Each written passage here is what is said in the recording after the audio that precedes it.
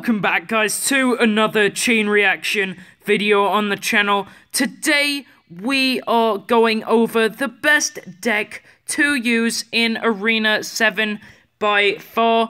The only requirement you need is you have to have Dark Prince, which you have to stay in Arena 7 for quite a while to get. But let me just request real quick here. Let's get some Giants, donate this guy some commons, and I'll show you my deck right now. And we're probably gonna get that crown chest in this battle, so we can open that up as well. So this is not my deck. We did an all common battle, but the fireball is to protect against minion hordes and barbarians mainly, and for getting those towers down last minute if they are at 300 health. And Dark Prince and Prince you have to use together, and if the person doesn't defend them, that tower is dead. The Giant is just a meat shield for the Witch and Musketeer, which is a very, very good strategy, and I've been using it since Arena 2 almost, because that is when you get those troops. The Valkyrie is to do a lot of splash damage very quickly and has very good hit points. It can counter almost anything that isn't air except a Pika and other troops like that. The Mega Minion is pretty much just to replace Minion Horde, except it doesn't get shot down by arrows, so that is really good, and it can actually do some damage to towers. So I've told you what this deck is consisted of, so now I'm going to go into a battle and show you what it's all about. So we have a level 9, no big deal with this deck. Let's just move the face cam over to that side because I need to know how much time there is. I wasn't focusing there, but you're meant to place a troop as soon as you get to 10 elixir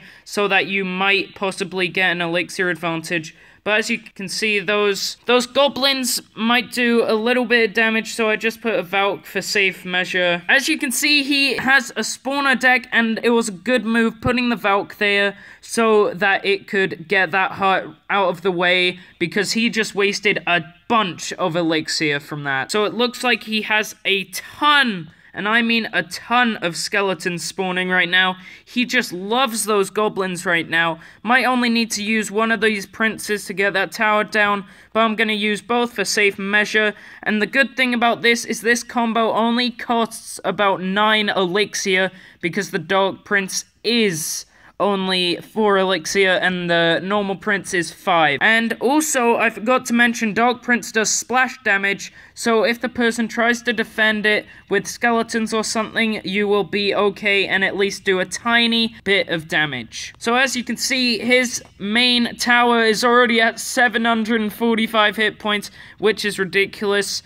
Really wasn't paying attention, but those skeletons are not gonna do anything to us right now. Hopefully that Giant goes to the tower and hits it enough that our fireball can take it for the 3 crown. But looks like he's going to go for the skeleton spawner, which is not a good idea because tons of skeletons come out of it. But it looks like we can get it with the fireball if worst comes to worst. But I'm just going to use this cheap minion horde. And it looks like the Valkyrie or the Prince, whatever troop was on the field, definitely got that free crown, and that is spectacular. Got a golden chest. Could have asked for a better chest, but we did win. So we have a crown chest now. Let's see if we get anything lucky out of this. I really am hoping for something good. I never use wizards.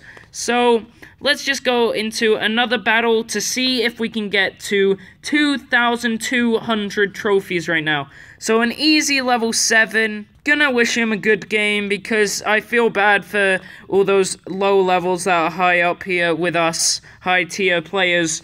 But anyway, let's get that Giant Witch push straight away. And as you can see, he has barbarians. What else would I do here? Of course, I would do a fireball. Probably gonna take that wizard mostly. Not enough that the Giant can do that much damage, but by the time all these troops get to my tower, they are all going to be absolutely done for. But looks like he has a hog right there, which will do quite a bit of damage to my tower if I do not counter that card, because that alone can probably do about 1,000 hit points before it dies by itself from your arena towers dealing damage to it. But as you can see, I'm gonna do the double prince combo again, but I'm going to do it in the lane he doesn't expect, hopefully making it so he doesn't counter it. And he only put minions. Oh no, if he only put minions instead of minion horde, I would have been okay. But looks like we need to deal some splash damage here with that witch. Tell me down in the comments below what your favorite deck is at the moment and what trophy level you are at. And if you actually want to see more Clash Royale strategy videos or just more Clash Royale in general. So might go with Mega Minion to get that wizard, but... oh, actually, it targeted the wizard at the end and did not die before it took out the wizard, so that is very good. Just gonna save up our elixir here so that he does not get the elixir advantage for me just wasting elixir on nothing good. But it looks like we do not have anything to counter that dragon, but the tower is targeting it, so that is okay. Looks like he's putting his annoying barbarians again, probably hoping I do a fireball like that, but he does not know what's coming. I am preparing a huge push right now. Oh no, he has an Inferno Dragon on us. We are probably just gonna have to counter all of his moves for now. This is terrible. Gonna just put a Valkyrie so we can get that witch to defend. Somehow all of his troops have gone down very quickly. 20 seconds until overtime starts happening. So gonna put another giant witch push down.